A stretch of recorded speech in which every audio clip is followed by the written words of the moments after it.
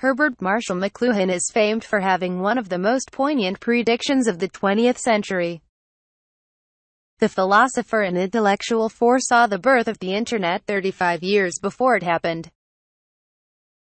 On the day that would have been McLuhan's 106th birthday, he is being honored with a Google Doodle. Who was Marshall McLuhan?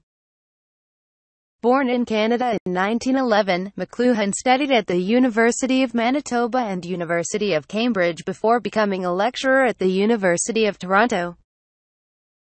He rose to prominence in the 1960s for his work as a media theorist and for coining the term "global village," which was a prescient vision of the Internet age. His theories were met with controversy in academic circles throughout the 1970s and after his death in 1980.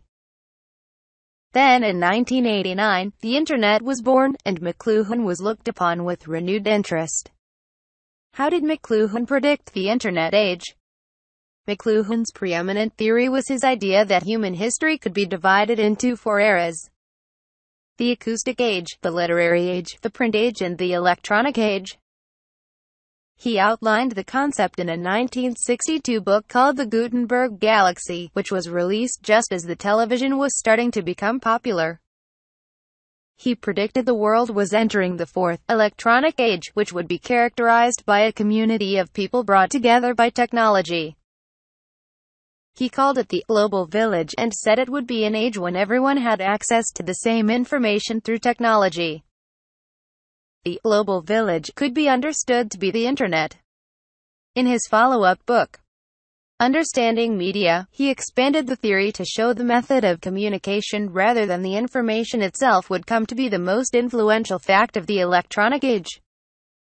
He soon became a TV personality, making regular appearances to explain his theory of why the medium is the message. He became the most publicized English teacher of the 20th century, a prestige that only grew with the realization of his vision of the computer as a research and communication instrument.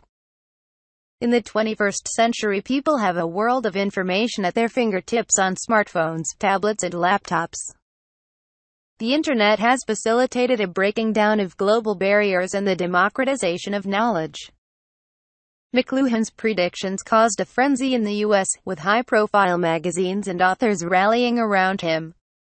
He was the subject of a Tom Wolfe article titled, "What If He Is Right?" that was published in New York Magazine.